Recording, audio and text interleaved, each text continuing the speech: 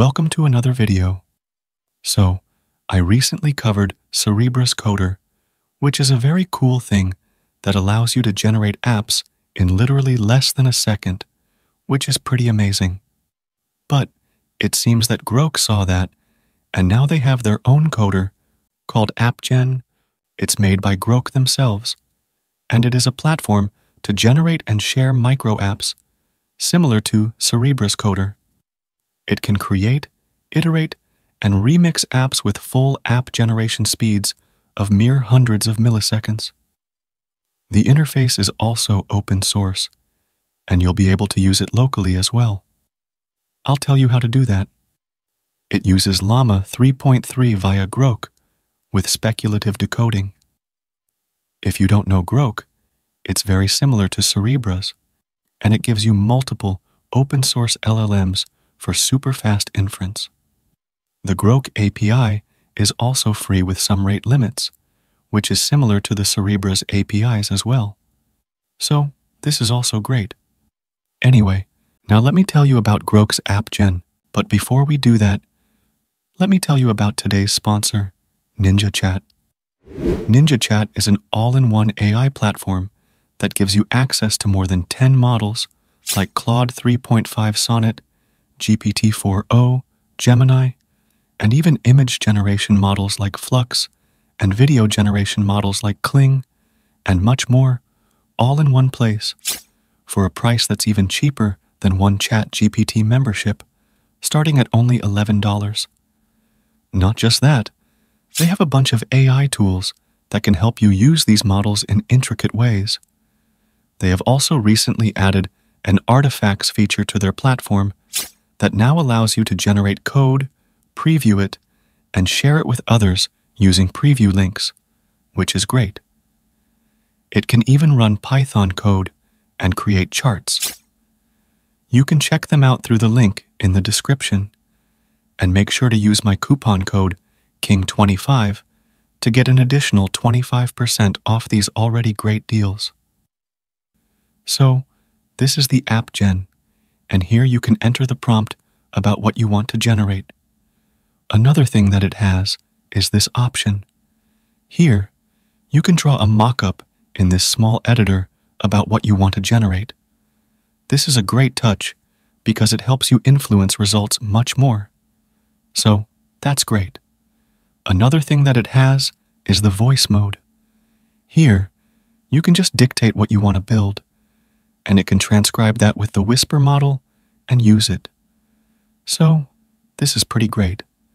You can also see the gallery here, where you have community-generated apps as well.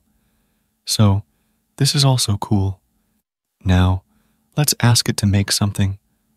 I'm going to ask it to make me a simple, good-looking tool that can take in a paragraph and tell me the number of words, characters, and lines it has. So, let's send it here. Once we send it, you can see that it's now done, and we have the code here along with the preview. The preview here looks pretty good, and if we try to check it, then it also works fine. So, this is also pretty amazing to see. You can also reload the preview as well, and you can also share the app as well. You can just enter the name of your app along with a description, get it published, and then share the URL with anyone so they can use it as well. This is like an app generator through which you can share everything as well. That's great. But we can also ask it to make a change as well. Here, we can just ask it to do some changes. Let's ask it to make the color red. Now let's send it. Once we send it, you can just blink your eye, and it's now done. It did this pretty well. The generations with Llama 3.3 are actually really very good. So, that's great. Apart from that, we also have the option here to go back and forth between versions. So, you can easily revert back if you think you messed something up or something like that. Now, let's also try out the mockup thing that they have. Let's hit this new button here. Now we can just hit the edit option here. Once we do that, it will open up this modal, and we can create a simple mockup here. Let's make a mock-up here for a carousel. I want it to build a carousel that looks simple and like this. Now, once we have it made, we can just click Save, and now we can just enter the prompt regarding the thing. Let's just ask it to make a carousel. Now, once that's done, we can just hit the Generate button, and once again, if we blink our eye, we can see that it's now built, and this looks pretty similar. I mean, my drawing skills aren't great. So, this is good. And we can obviously just ask it to refine it through here as well, and it will be super fast. So, that's great. This is really good for using it to build some simple stuff, and it only builds HTML code. So, that's a bummer. I hope it supports React or something soon as well. Anyway, that's how it works. It is also unlimited, unlike the Cerebras coder. So that's good. But if you want to use it locally, then you can do that as well. So you can just come to this GitHub repo, and this is the repo for it. Now, you can just clone it on your computer. Once you have cloned it, you can just get in the folder. Once you are here, just run the npm install command, and that should get all the dependencies installed for you. Once that's done, you can create your environment file. Now, here you'll need to enter your Groq API key. You can get it for free by going to Groq's site, and then in the API key section, just create a new API key, copy it, and paste it in there. Once that's done, you can just start the npm server with the npm run dev command. Once done, it will get started on localhost and a port. Just open it up and you'll see this page.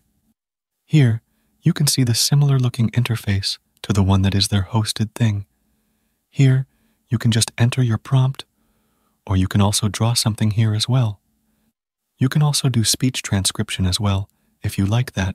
Here, you can just enter your prompt, or you can also draw something here as well. You can also do speech transcription as well, if you like that.